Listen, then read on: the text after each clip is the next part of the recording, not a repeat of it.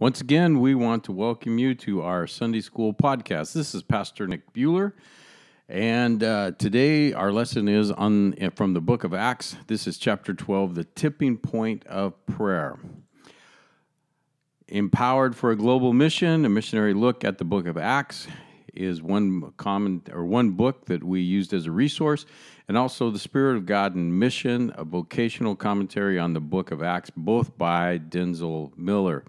You can load these books and many other of the author's books from this website, decadeofpentecost.org, and you can download them for free, or you can order them online in many places.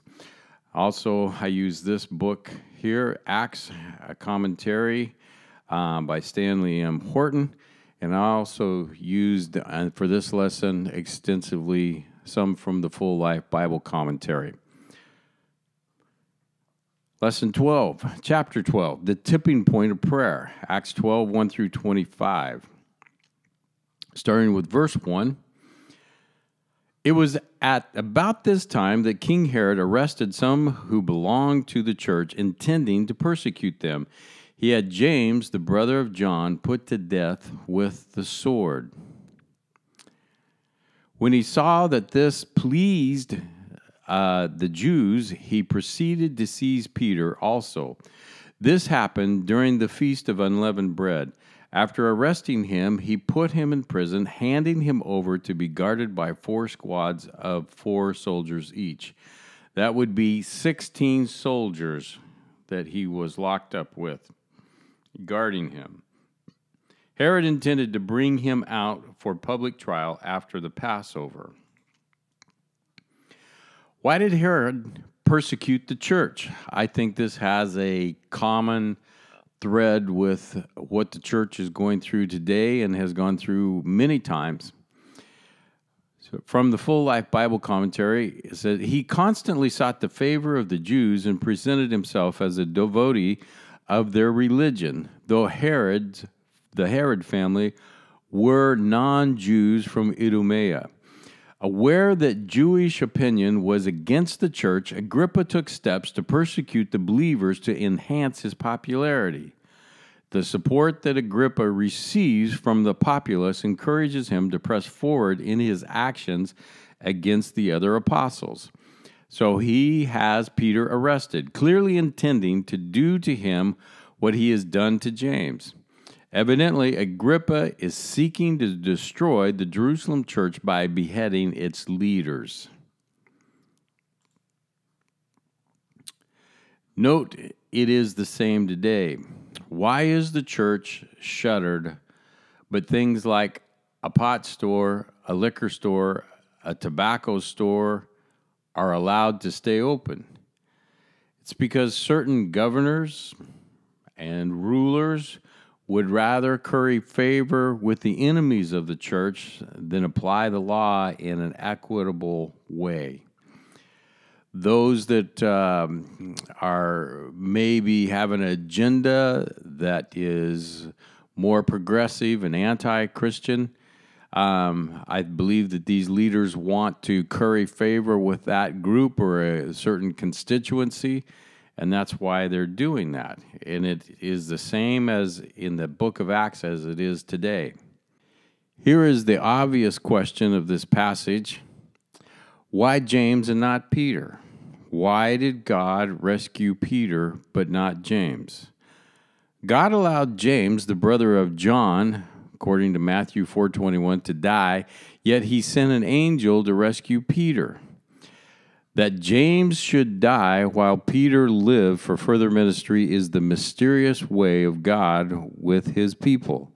James had the honor of being the first apostle to meet a martyr's death.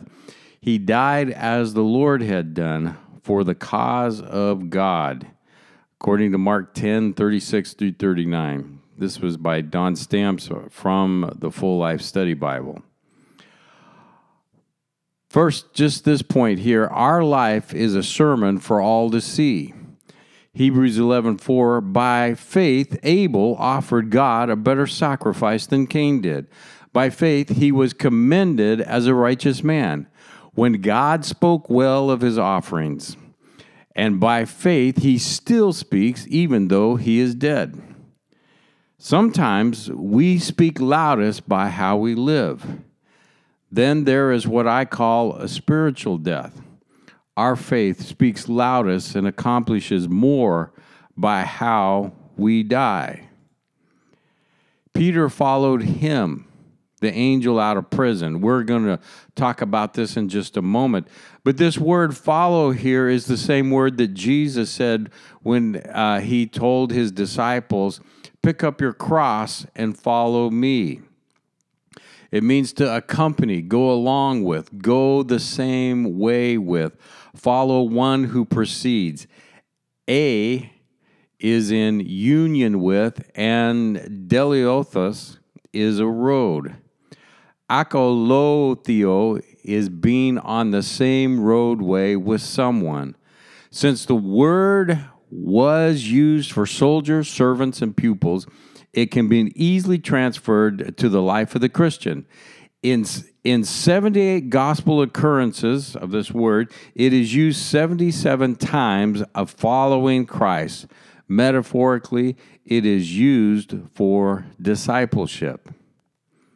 Pick up your cross and follow Jesus. James and John were two of Jesus' original 12 disciples. They had asked Jesus, remember this from our study in the book of Mark, for special recognition in his kingdom. The other 10 disciples were very angry, upset, jealous. Jesus had said that to be a part of the kingdom would mean suffering with him. He asked them, are you willing to drink of the same cup? Mark 10:38 and 39. James and John did indeed suffer. Herod executed James, and later John was exiled in Revelation 1:9. What can we learn about this, about God? So let's get in, and I'm going to read a lengthy part of this chapter, and then I'm going to go back and I'm going to cover the first 2 points of this lesson. So, starting with verse 5, Acts chapter 12. So Peter was kept in prison, but the church was, notice this, earnestly praying to God for him. Verse 6 through 7, the night before Herod was to bring him to trial, Peter was sleeping between two soldiers, bound with 2 chains, and sentries stood guard at the entrance. Remember, there was 16 soldiers guarding him. Suddenly, an angel of the Lord appeared, and a light shone in the cell. He struck Peter on the side and woke him up. Quick, get up, he said, and the chains fell off Peter's wrist. If I felt like I was going to be executed the next day, I would have a hard time sleeping. But it just speaks of the peace that Peter had in his heart. And I believe that God can give us that heart, that peace. Verse 8 through 10, then the angel said to him, put on your clothes and sandals. And Peter did so. Wrap your cloak around you and follow me. Remember that word again. It's the same word that Jesus said. The angel told him, Peter followed him out of the prison, but he had no idea what the angel was doing and was really happening. He thought he was seeing a vision. They passed the first and second guards and came to the iron gate leading to the city. It opened for them by itself, and they went through it. When they had walked the length of one street, suddenly the angel left him. Verse 11, then Peter came to himself and said, now I know without a doubt the Lord sent his angel and rescued me from Herod's clutches and from everything the Jewish people were anticipating. Verse 12 through 14, when this had dawned on him, he went to the house of Mary, the mother of John, also called Mark, where many people had gathered and were praying. This John, also called Mark or John Mark, is also the one who wrote the Gospel of Mark. Peter knocked at the outer entrance, and the servant girl named Rhoda came to answer the door. And Rhoda means rose. And when she recognized Peter's voice, she was so overjoyed, she ran back without opening it and exclaimed, "Peter is at the door." Verse 15, "You're out of your mind," they told her. When she kept insisting that it was so, they said, "It must be his angel."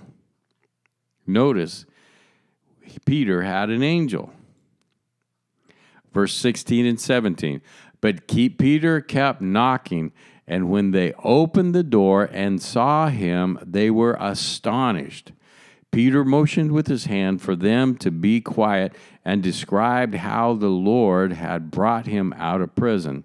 'Tell James and the brothers about this,' he said, and then he left for another place."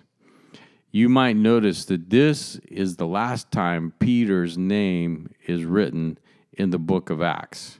From now on, the primary focus goes on Saul, and we'll find out in the next chapter that he starts going by Paul, his Gentile name, which means kind of a nickname, little. Here's point number 1. Prayer initiates the intercessory angel. Revelation 8:3-5, another angel who had a golden censer came and stood at the altar. He was given much incense to offer with the prayers of all the saints on the golden altar before the throne.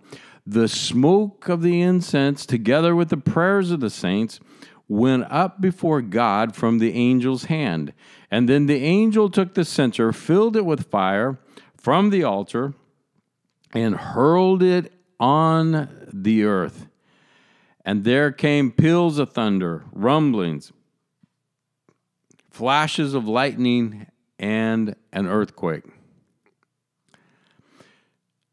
From the New Bible Commentary, it explains it.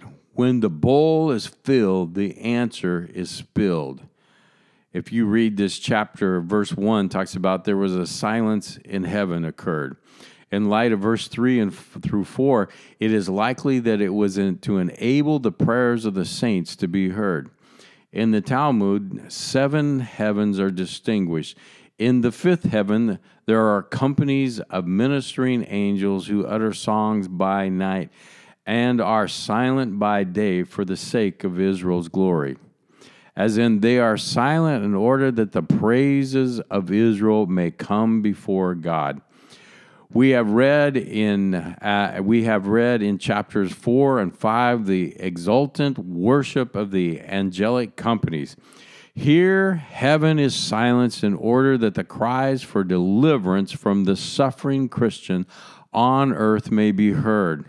Verses 3 and 4, incense offered with the prayers of all the saints serves to make them acceptable before God. They must be cleansed from all taint of selfishness and sin. And then verse 5, their prayers are answered.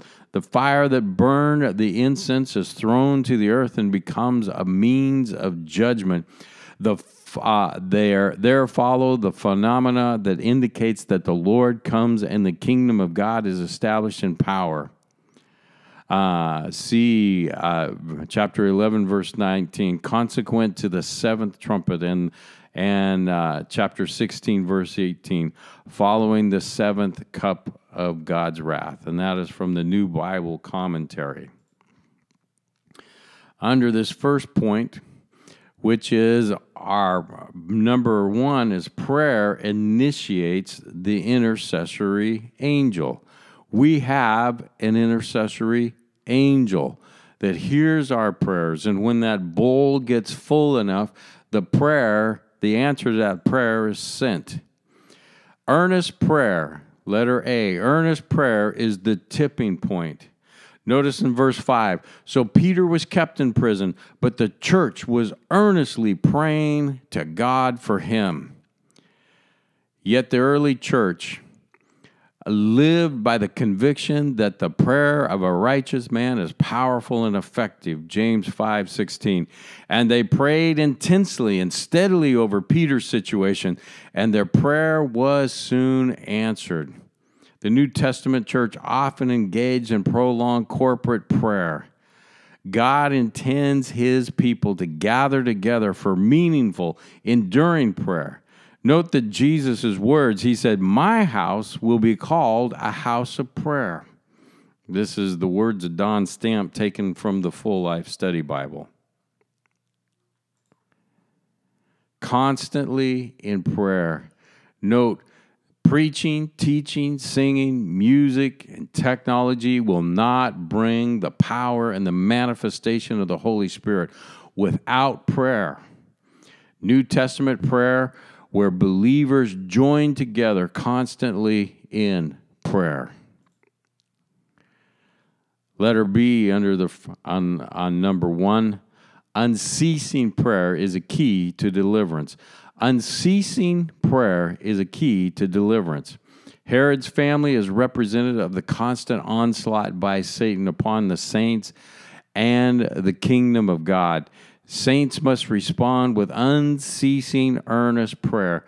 In this day, in this age, we need to pray more than we've ever had before. Don't be surprised. Notice this. Don't be surprised by the speed at which the answer comes after earnest prayer.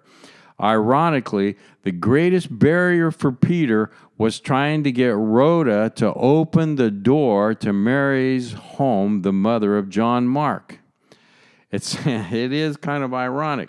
Here they are just praying and storming the gates of heaven and asking that God would spare Peter's life and set him free. And he is set free. And they are totally surprised when it happens. You would be surprised if we would earnestly pray. We will be surprised by how fast God will answer our prayers. Point number 2, prayer activates the guardian angel. Acts 12:11, then Peter came to himself. Now I know without a doubt that the Lord sent his angel and rescued me from Herod's clutches and from everything the Jewish people were anticipating.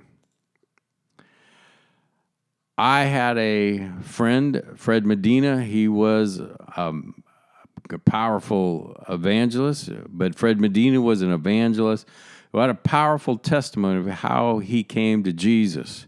Before he came to Christ, he was a drug dealer, but his saving grace was a praying wife. During a drug deal gone wrong, he was made to drive out into the rice fields on a levee, then shot 3 times in the back of the head, and his body was thrown into a drainage ditch. And as the spirit left his body, the awful abyss of hell opened up. And then God spoke over him a prophetic word. And he came to life, and an angel lifted him up from the drain ditch to the levee. He was saved, filled with the Holy Spirit, and his life spared because of the grace of a praying wife. Not because of his sinful ways, but because of his praying wife. He had to have reconstructive surgery, and he almost died on the life flight when when they found him. He had to have reconstructive surgery because as the bullets went through his head, it shattered his jaw and another his eye socket.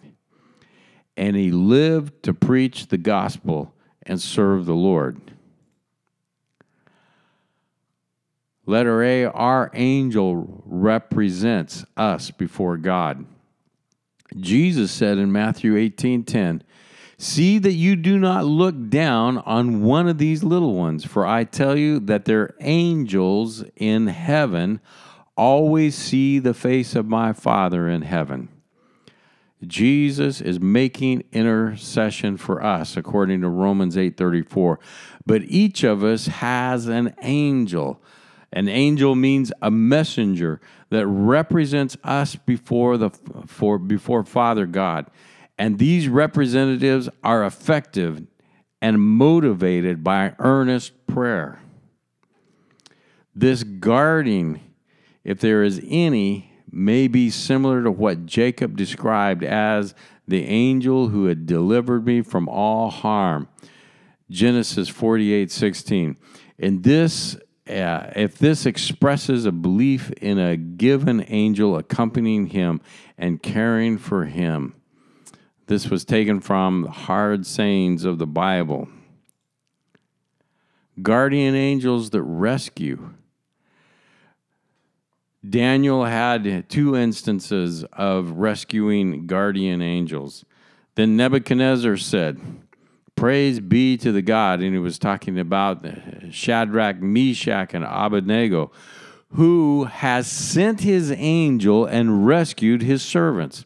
They trusted in him and defied the king's command, and they were willing to give up their lives rather than serve and worship any god except their own, who has sent his angels and rescued his servants. You remember the story when the 3 Hebrew children were thrown into the fiery furnace, and they were delivered. Also, Daniel in the lion's den. My God sent his angel, and he shut the mouths of the lions. They have not hurt me because I was found innocent in his sight, nor have I ever done anything wrong before you, O king. Letter B, our angel can protect us from harm. It doesn't appear to be a continuous but momentary deliverance as with Jacob. But note that Daniel had a prayer covering, praying 3 times a day in Daniel 6:10. Our protection may be contingent upon our prayer covering. What does this say about ministry? Acts 12:18 through 19, the rest of the chapter. In the morning, there was no small commotion among the soldiers as to what had become of Peter. After Herod had a thorough search made for him and did not find him, he cross-examined the guards and ordered that they be executed. Verse 19 through 20. Then Herod went from Judea to Caesarea and stayed there a while. He had been quarreling with the people of Tyre and Sidon. They now joined together and sought an audience with him, having secured the support of Blastus, a trusted personal servant of the king. They asked for peace because they depended on the king's country for their food supply. Verse 21. On the appointed day, Herod, wearing his royal robes, sat on his throne. And this word throne is the one that's used in the book of Revelation and also in Corinthians talks about the bema, the throne, the bema judgment of the believers. He sat on his throne and delivered a public address to the people. They shouted, "This is the voice of a God, not a man." Immediately, because Herod did not give praise to God, an angel of the Lord struck him down and was eaten by worms. So who was this Herod? God has vindicated Peter. The Full Life Bible Commentary writes comments on this. Luke continues the story with further proof of divine vindication in the death of Agrippa. He's the grandson of Herod the Great. The king goes to Caesarea to meet with a delegation from Tyre and Sidon. At the time, antagonism developed between Agrippa and the people of the 2 cities. This is the Herod that the Bible is talking about, Herod Agrippa. Luke gives no explanation for their dispute, but it seems to have been an economic dispute. The cities of Tyre and Sidon depended upon the grain fields of Judea for much of their food. Apparently, Agrippa diverted grain exports destined for Tyre and Sidon to Caesarea, thereby diminishing their food supply. which brings us to our point number 3. Prayer actuates an avenging angel. Luke 1:52, it was prophesied over Jesus at his birth. He has brought down rulers from their thrones, but has lifted up the humble. Letter A, praying saints bring down defiant rulers. Luke explicitly states that an angel of the Lord struck him down and bluntly explains he was eaten by worms and died. To be eaten by worms is a characteristic way of ancient writers to describe a painful death resulting from divine judgment. And as you can see, it's a quote from the Maccabean writings and Josephus from Antiquities. The death of Agrippa I reminds us the death of Ananias and Sapphira. Like that couple, Agrippa shows disrespect for God and is struck dead.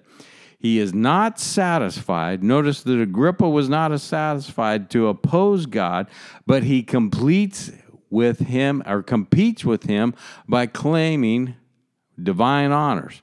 The fatal mistake of this arrogant tyrant is that he did not give praise to God. Couple of points about this. We live in a day and an age when governors and rulers discriminate against the saints and defy the God of heaven. But here is the key. It is the cry of the saints that move God to send avenging angels. I believe that we need to pray. Pray like we've never prayed before. We need to pray. And I know that God will send his avenging angels.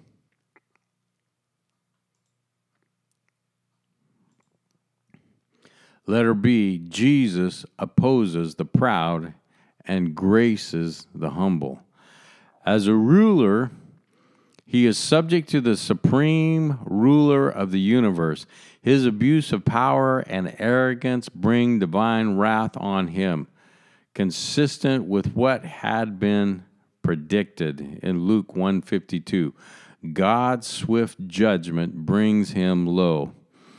It was prophesied that Jesus would, and he does, bring down arrogant rulers. Point number 2 under letter B is just as important. Jesus elevates the humble. 1 Peter 5:5. So in prayer, humble yourself before the Lord.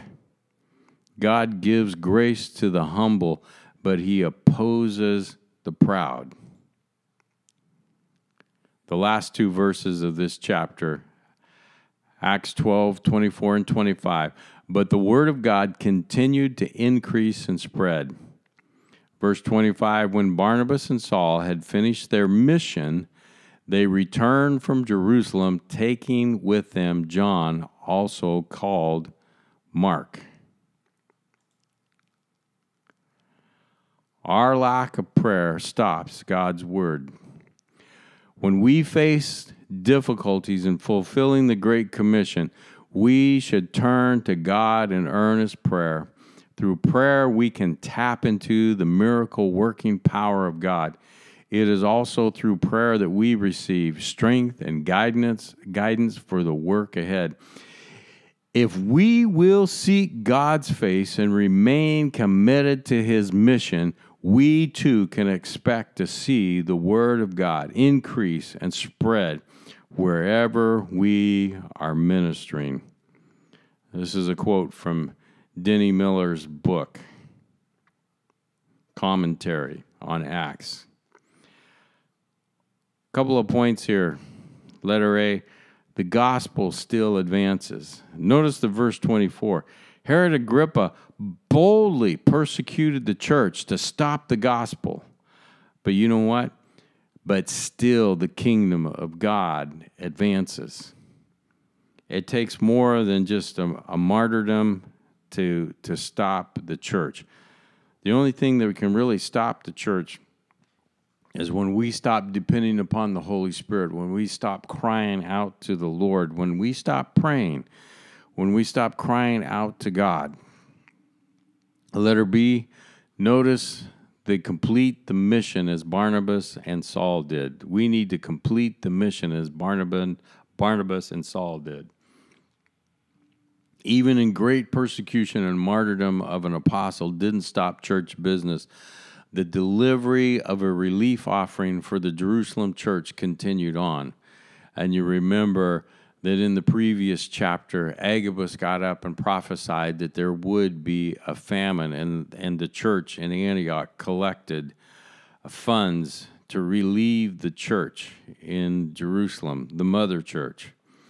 Today is the same. At this recording, a worldwide pandemic and persecution from leaders should not stop the mission of the church. Let me repeat that again. Today is the same. A worldwide pandemic and persecution from leaders should not stop the mission of the church.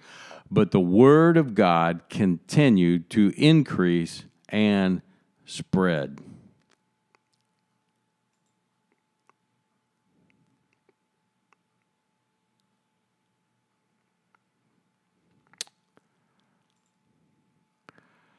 What is the Holy Spirit saying to you? I believe that He's calling us to pray. And He's calling us to pray. Pray for our nation. Pray for our leaders. Pray that God would soften their hearts and speak to them. And we need to pray also that pray for our churches. Pray for as our economy begins to open and our churches begin to open. Pray that this next Sunday, on Pentecost Sunday, that we would have a Pentecost 2.0, that the Spirit of God would fall upon the churches, and that there would be a great and a mighty move of the Holy Spirit. So we are asking right now that that God would just call us to prayer and move on this land. So let me pray for you. Lord, we just ask that as we studied this lesson, God, Lord, we know that there is an intercessory angel up there that, Lord, our prayers go up. And it seems that it fills a bowl, and as that bowl hits that tipping point that it's full, the angel releases the answer and throws it down to earth. And God, it activates our guardian angel. Lord, we pray that you would cover us, and Lord, with your blood, and keep us safe, O God. And Lord, send your angels to minister unto us, the heirs of salvation. And Father, I pray also, God, that Lord, in times of persecution, Lord, God, that you would send in an avenging angel, oh God, just like you did with Peter. And you avenged Peter and you avenged James, Lord, by an angel striking Herod Agrippa the first and causing him to die. And Lord, in the same way, God, we're not praying that you strike anybody dead, God.